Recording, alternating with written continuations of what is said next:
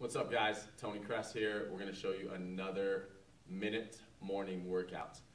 It's going to hit the whole body here, and I'm using some dumbbells today, but you can use pretty much anything that offers some resistance that you can actually put in front of your body and put above your head. So what we're going to do is a thruster, but what we're going to do is add in a deadlift to it as well. So we're going to start with those weights in front of our body, right? We're going to go into our deadlift here, right? So we've got that resistance in the hamstrings. Then we're going to curl these up to here. We're going to do a front squat and thrust and come back down and back down. So we've got our deadlift here. We curl to here. We front squat, come straight up and back, right? So we do this for a minute, and you've got some work on your hands, right? You can go pretty heavy because we're only going for a minute.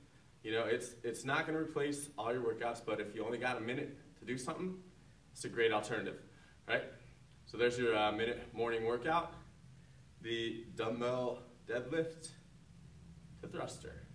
All right, TonyKress.com, check us out.